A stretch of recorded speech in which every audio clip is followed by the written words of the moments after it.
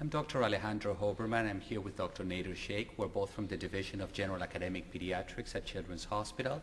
And we'll be telling you today about the new American Academy of Pediatrics urinary tract infection guideline and about new urinary tract infection research studies that we're currently conducting.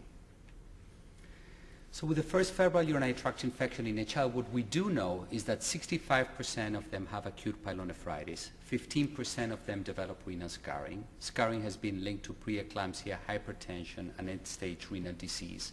About a third, 35%, have vesico-urethral reflux, which increases the risk for scarring.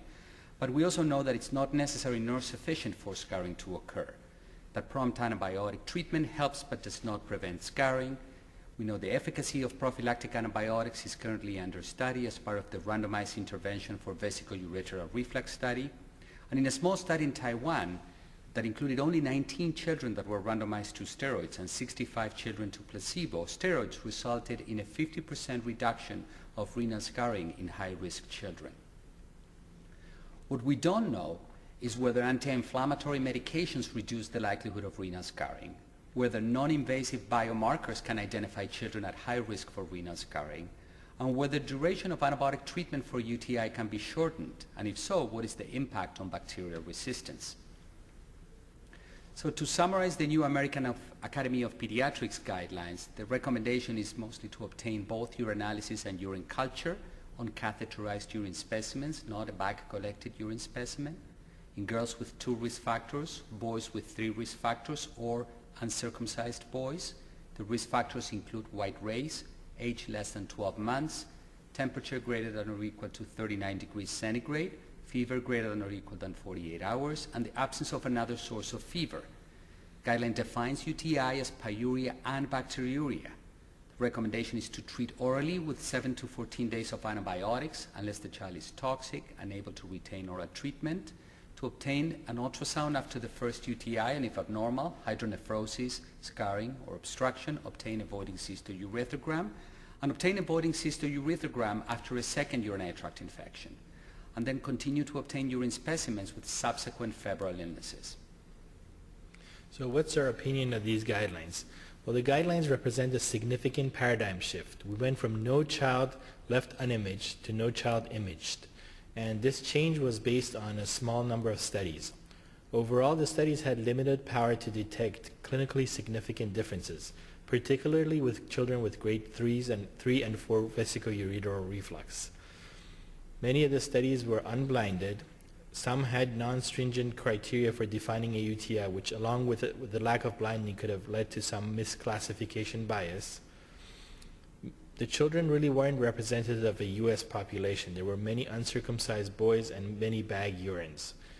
So some of these remaining gaps in knowledge will be addressed by the RIVER study, and perhaps that will help us develop an individualized approach to the UTI, management of UTI.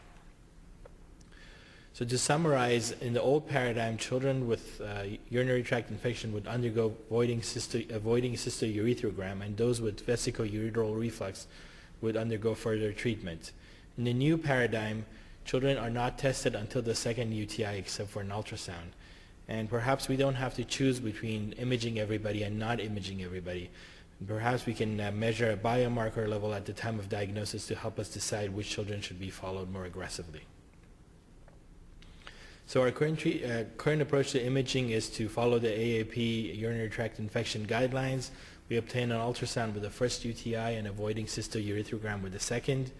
For practices in the Pittsburgh area, please consider referring to the CHP UTI Center. We can help you develop an individualized imaging plan for high-risk children, such as children with non-E. coli urinary tract infection, those with a strong family history of vesico-urethral reflux or genitourinary anomalies, and males under 6 months of age. Most importantly, by doing so, you will help us develop high-quality evidence. So let me tell you about the 3 studies we have currently ongoing. The first is the SCOUT study. This is comparing short course and with standard course therapy for children with the urinary tract infection. This is a randomized, double-blind, placebo-controlled study. 746 children aged 2 months to 10 years of age will be enrolled in Philadelphia and Pittsburgh. Children with a UTI who are improving after the first few days and are afebrile can then be randomized. They will either be randomized to reduced duration of treatment, which is 5 days of antibiotics plus 5 days of placebo, or standard durations, 10 days of antibiotics. The primary outcome is treatment failure, and secondary outcomes are likelihood of recurrence and impact of antimicrobial resistance.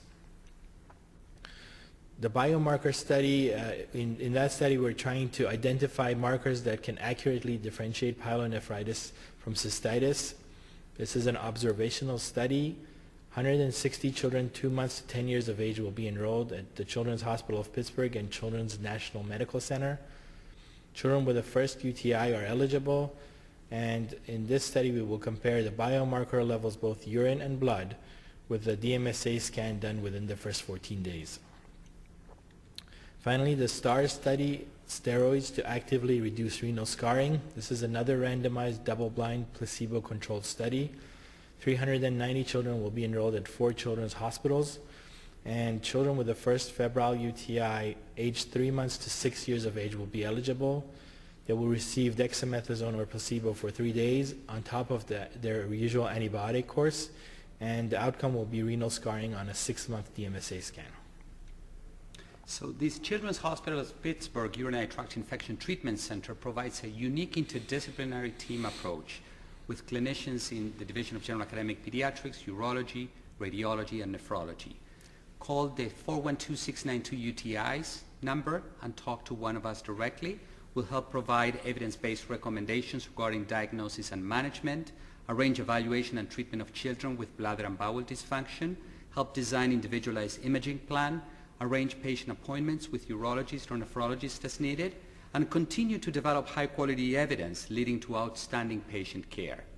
So what do we need from you? Call the 412-692-UTIs at the time of the abnormal urinalysis.